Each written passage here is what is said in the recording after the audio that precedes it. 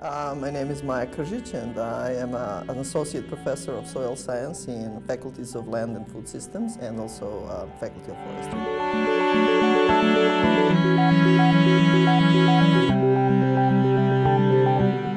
Soil Web, that was a first collaborative project that I had, and then that opened more doors for another collaboration, and now 12 years later the Soil Web initiative includes soil scientists, soil undergraduate and graduate students, and also multimedia developers across Canada. So these guys were a little bit closer. On every single project that I had so far, I had students on the development team.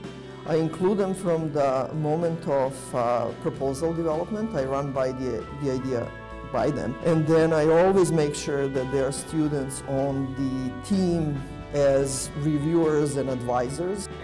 If it's a glacier, as a soil scientist who's been a soil scientist now for 30 years, I see open education as a very powerful tool or pathway for soil science to open its relevance, or to advertise its relevance, I should say, to the general public. The new project that we will start developing this year will involve an app that will allow students and interested members of general public to do citizen science data collection.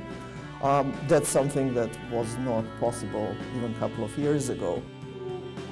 I use open resources in a blended model. I never would actually want to completely move into just online or distance education, because I like the personal interaction with students, and I think that's very important both for students and for me, because there is an ongoing feedback. With open learning resources, you can have video footage or some kind of engaging activity, maybe some kind of animation that follows on what's being covered in campus-based, classroom-based, and even field trips. It allows you to enrich your teaching and student learning.